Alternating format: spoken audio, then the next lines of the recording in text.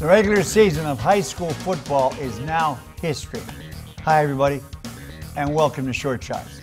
The Hazelton Area Cougars football team ended their campaign on a sour court at Crestwood last Friday night, losing to the Comets 28-14. Hazelton junior quarterback Kellen Warner passed for 152 yards. 106 of those went to senior Matt Fisher. Marion lost by a 2-0 forfeit to Tamaqua. The Cougars ended their season at 2-8, and the Colts were 1-9.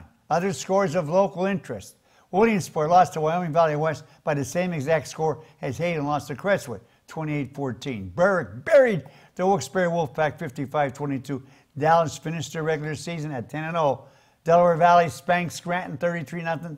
The biggest game around here last weekend, North Schuylkill beat Pottsville, both 8-1, 29-7, and Southern Columbia damaged Danville 49-6. The Tigers now have outscored their 10 regular season opponents 562-26.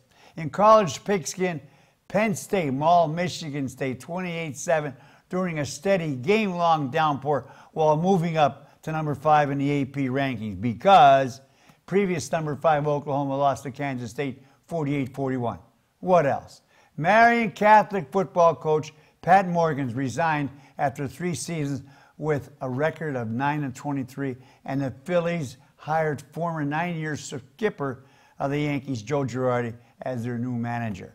Now, my parting shot goes out to Notre Dame for their most embarrassing, devastating, humbling, disgraceful, putrid performance on a football field during the regular season on one of the biggest stages of all, in prime time.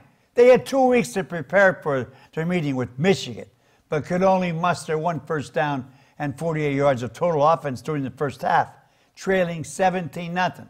The supposed to be number 8 team in the country simply stunk in the rain, a heavy downpour for both teams.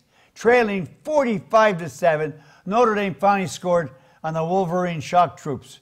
It was the worst regular season loss since the Jerry Faust days. Mother of God, decades ago. Shocking. They just never showed up. Shame on the Fighting Irish. Till next time, be a good sport. Stay loose.